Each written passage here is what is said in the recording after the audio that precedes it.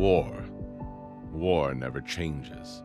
Even with all the ingenious devices man creates, we always seem to gravitate toward what we excel in the most: destruction. Generals, leaders, politicians, grown men acting like a petulant child who throws out their toys from the pram when they don't get their own way, except their toys aren't rattles or teddy bears. We are the untainted in this filth-riddled remains of a world of which we did not create, but have been forced into. A world where at every corner there's an abomination of nature that believes it to be human, but it is anything but.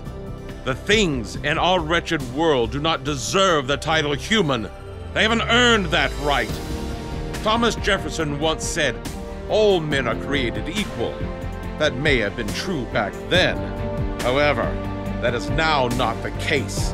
For we are the ones who choose to survive.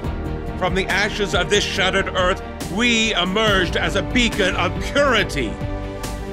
We are the ones who have earned the title of human. We didn't settle to be anything less. We are the ones you know as the Enclave.